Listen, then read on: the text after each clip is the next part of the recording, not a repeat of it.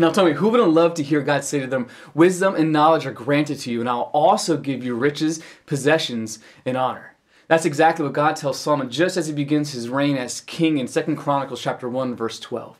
I mean, those are just incredible blessings, and lots of people crave for stuff like that in their life all the time, but the fact is, we don't always get it. So what's the secret? How do we get those types of blessings? What did Solomon do to deserve any of that stuff? And the answer is nothing. We can't just expect these promises from God, these blessings from God, just because we're in a good relationship with Him, or just because we impress Him with how spiritual we are.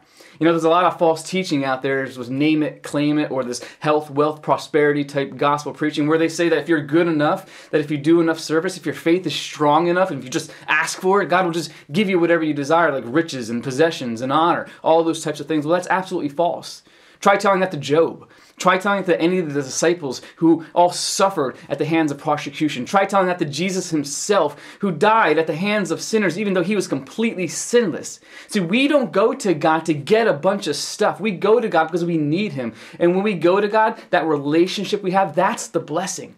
Everything else comes if God desires to give it to us. We're told to seek first the kingdom of God and His righteousness. We're told that He will give us all that we need according to His riches in Christ Jesus. So if we have all that we need, we don't need to keep on continually ask for other stuff. God will give you what you need for the task at hand. Instead of always searching for a blessing, be a blessing to others and share the good news of Jesus Christ with others so they may have a relationship with God too. And that's today's Bible Munch. If you're hungry for more, don't forget to subscribe and use the bottom section below as a comment section to write down your reflections on today's passage.